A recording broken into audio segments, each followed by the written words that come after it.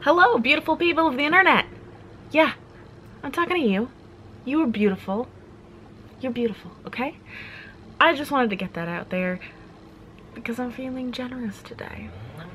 Today I am going to be doing a foundation feature on the BH Cosmetics liquid foundation, the Naturally Flawless liquid foundation. This is my look I did with a full face of BH Cosmetics, so I will go ahead and I will link that in the description box down below.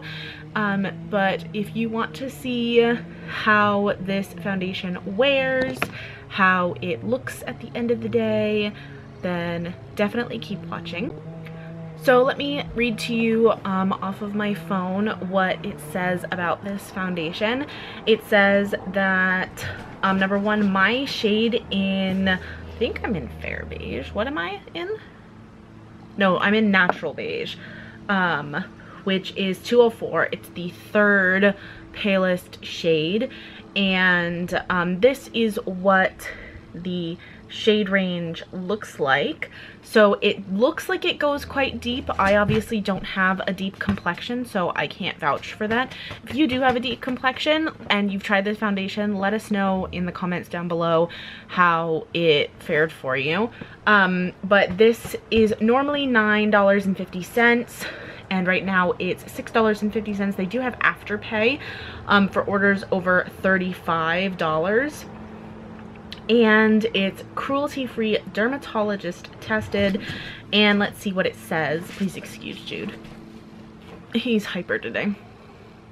It says, get skin pampering benefits and a radiant complexion with our new and improved BH liquid foundation. Reformulated with the addition of hyaluronic acid, it helps keep skin hydrated and younger looking. This foundation provides lightweight, medium to full coverage in a natural satin finish and comes in 24 shades to flatter multiple skin tones. There is a perfect match for you. So it also has a list of benefits. It says it has hyaluronic acid to help lock in moisture, gives a soft focused look, medium to full undetectable coverage, leaves skin with a luminous appearance, ultra lightweight coverage, provides a flawless complexion, vegan, dermatologist tested, and cruelty free. So let's go and let's see. Oh, I hope you're not crooked. Sorry if you are. Let's go see and give this foundation a whirl. Alright, so I wanted to insert some swatches in natural light. So these are all foundations that you have seen me review before, so I wanted to give you kind of like a comparison.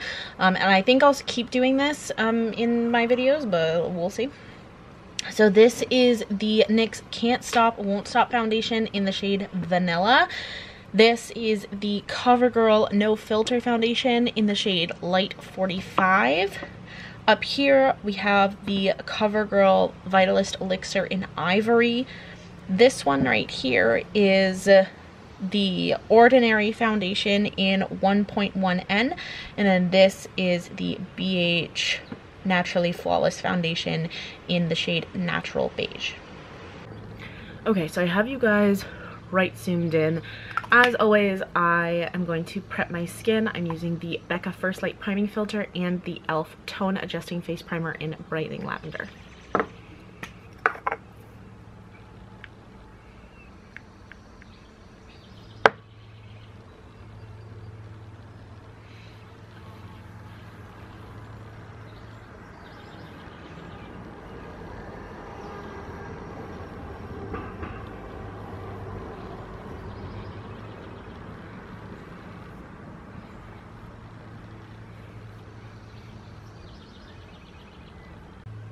Okay, so now that my skin is all prepped, we are going to be going in with the BH Cosmetics Naturally Flawless.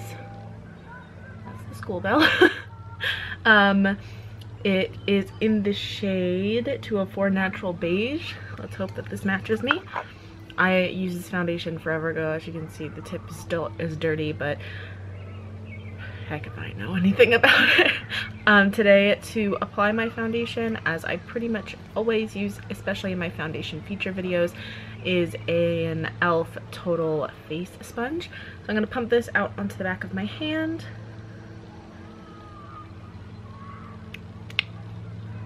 Oh, it's thick. Oh gosh. What's happening? Okay, so the pumps are very little pumps. And I don't know if that's because you only need a little bit, or if that's because my pump is broken. So I'm going to take a little bit. As you can see, it's very thick. It's not moving anywhere. I actually think this might be a good match. Oh, it's very thick. So can you see that? Like the strings of foundation. Doesn't smell like anything, which I appreciate. I generally try not to put fragranced foundations on my skin. And I'm gonna go in and we're gonna blend this out. If you are new here, I have combination skin, so my skin is very oily in my T-zone, and I have very dehydrated, flaky, dry skin everywhere else on my face. I like to work in small layers when applying my foundation instead of putting a lot of foundation on and getting full coverage right away.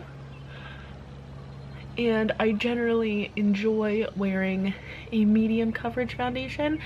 And in these videos, I will come back with all of my makeup on, show you how it looks once everything's applied, and then I'll also do an update at the very end. And in about a week or two, you will actually be seeing this video right now. And I will update on my Instagram on my foundation feature highlight. I will, and in a pinned comment down below, how the foundation wore for the week, what primers I like using under it, etc. So that was one very, very thin layer. We're gonna go in with another. Like I said, this foundation is very thick.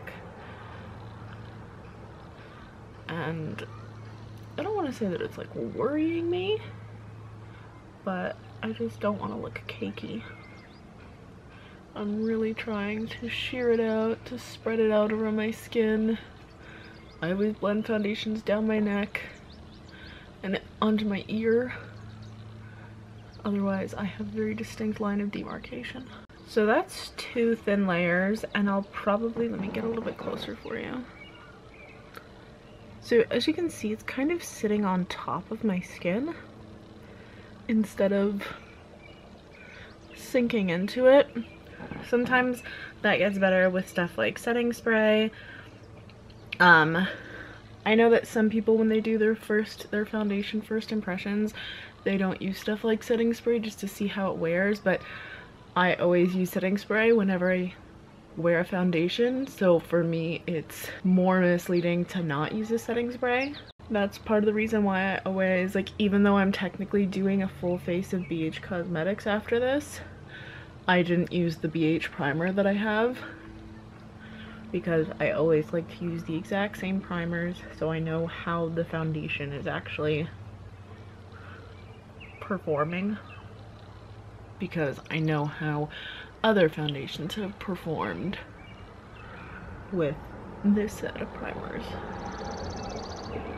I still have a lot on my hand, which is promising. I'm going to take a little bit onto the sponge and I'm going to try and build up in the areas that I have a little bit of redness. Again, I'm really trying to sheer this out. You'll still be able, you can still see like my freckles on my nose and some of my hyperpigmentation and stuff like that, which, you know, is not awful for me. With these videos, I'm trying to be really informative. I'm trying to watch a lot of like foundation review videos to see, you know, what other people are doing and, you know, kind of what level I can commit to. Okay. So this is this is several layers of the foundation. Again, I know I have a lot of texture, I have a lot of acne scars, I have a lot of pigmentation in my skin. I have whatever the heck this weird thing is. I think that when I was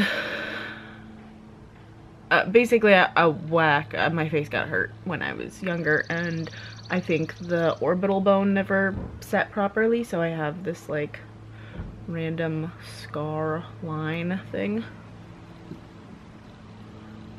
Let me get right in for you. So, I don't know. It's just, I feel like it's sitting on my skin. Let me look at it in the mirror.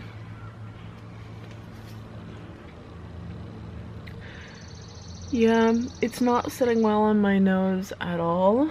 So it definitely does not agree with that primer, but everywhere else on my skin, it's looking okay. I do go, and it has been a little bit since I've shaved my face, but even still, I don't know, this definitely is not, in my opinion, a full coverage foundation.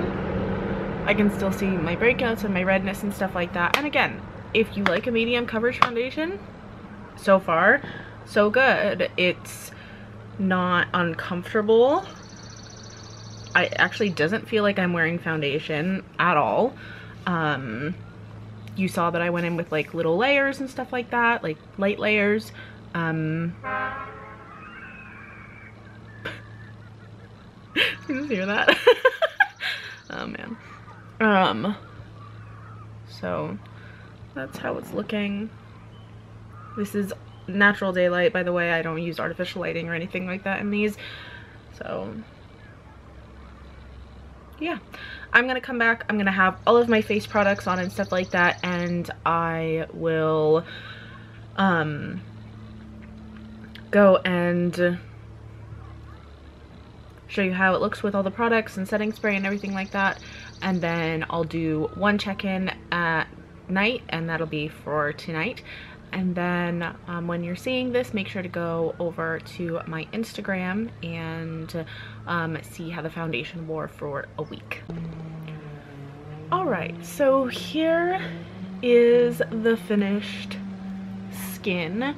I do like, especially in the summertime, to be quite glowy, so I put on a lot of highlight and stuff like that. If you want to know all of the products that I used, I will link the video.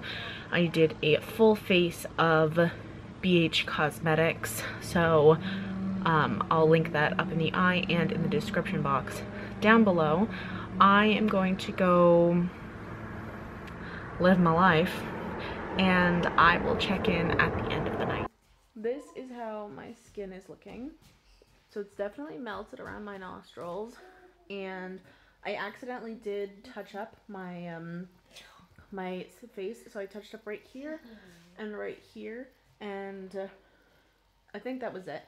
And it just made the makeup go so cakey, even though I used the BH Cosmetics powder with it. Also, I will say that it still feels tacky to the touch, and I know it's not my setting spray because I've used that setting spray before, and it doesn't make my skin feel tacky, it just gives it a glow. So I will say for several hours, let's see, I finished my makeup at 12 and it's now 9:45, so what is that, 10 hours of wear. It looks okay still, but it's definitely worn off on my chin, around my mouth it's worn off.